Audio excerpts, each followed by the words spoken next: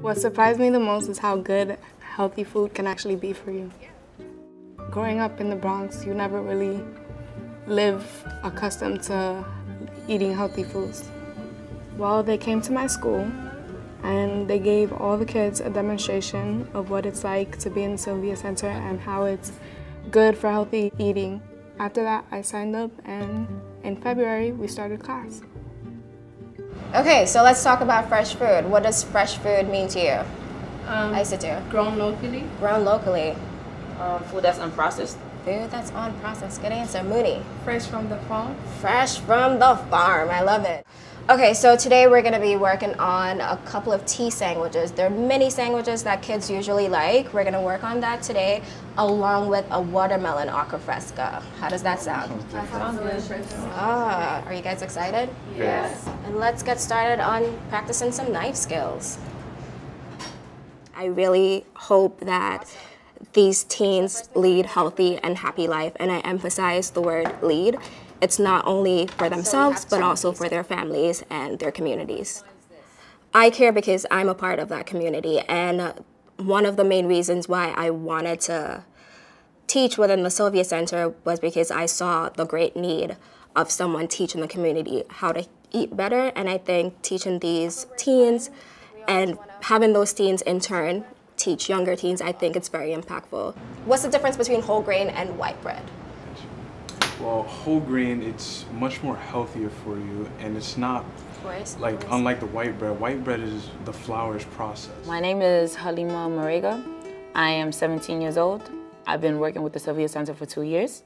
We don't have that much food rights if we really think about it. Like, especially in the area that we live in. We live in an urban area that's already like within poverty lines and stuff like that. So like it's like sad enough that we can't even eat healthy because of the economy itself. So kids would think that it's okay to eat any junk food and stuff. And now is the perfect time to teach them. This is what you're supposed to be eating. This is what you're supposed to tell mom. Like, I want to eat healthy.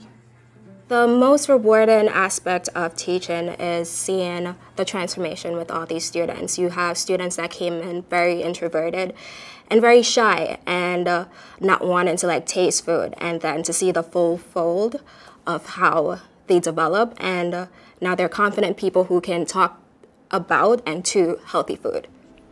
My name is Bernie Jarino. I am 16 years old.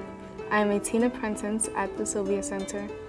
I find that in New York there's a lot of obesity going on, so to teach kids about like healthy living and how to eat healthy, it can benefit, and a lot of kids can be more healthier and live healthier lives.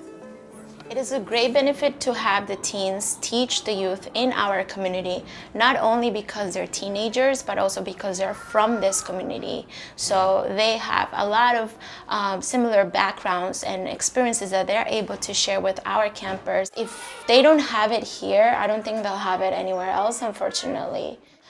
So having the opportunity to expose them to a simple, very simple recipe, but yet so rich on a weekly basis is very gratifying. So, hello Group A. Hello, Brittany. So today we will be making tea sandwiches with cream cheese, with bell pepper, green onions, and cucumbers. Yay! So does anybody like cucumbers? No. Me. Why not? I like cucumbers. Why don't you like it, Kelly? They're too seeded. Well, today you might change your mind about it. My name is Dante Bailey, and I was born in the Bronx. It's a very different experience for me because I'm not a very outgoing person, nor do I put myself out there. And this is something out of my comfort zone. Listen up, listen up. What's that? Sing that whole Guys, what is this? bread. What kind of bread is this? Cornbread. No, not cornbread. Kind of. I heard it from back there. Wheat.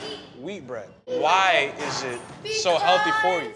I'm Susona. I'm 17 years old. I was born and raised in the Bronx, and my parents are from the Gambia. During the first day of cooking class, like the kids, they wouldn't really want to adapt to trying new food. But then, as the program went along, kids started eating. Like we had this one little girl, she would not eat the food, or she would not eat nothing. But it's towards the end of the class, she would try the food, which is surprising because she never tasted nothing before. Now, when the teenagers present this to them, that fear, it's not there. It's kind of invisible. The Sylvia Center helped me want people to experience new things, make them feel good about themselves. That's what I have in mind. I don't know what I want to be, but I just want to be a change maker, basically.